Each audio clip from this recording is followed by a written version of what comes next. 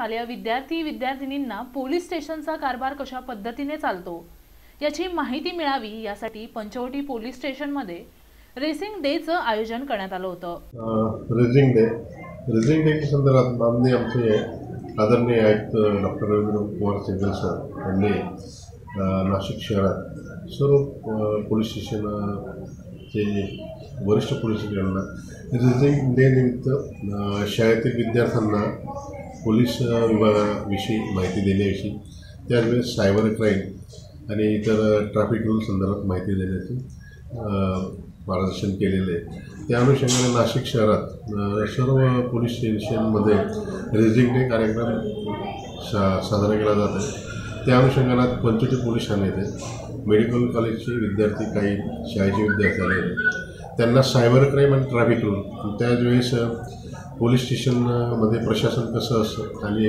Police स्टेशनला कशा पद्धतीने कामकाज केलं जातं या संदर्भात त्यांना माहिती देण्यात आलेली आहे। पोलिसांकडे असलेले वेपन काही त्यांना दाखवण्यात आले, त्या संदर्भात माहिती देण्यात आलेली।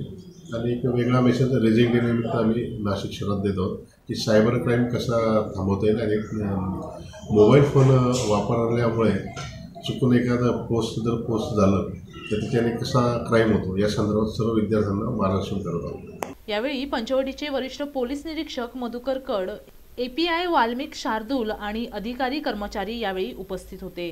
संजय हिरे, दक्ष पोलीस न्यूज, नाशिक।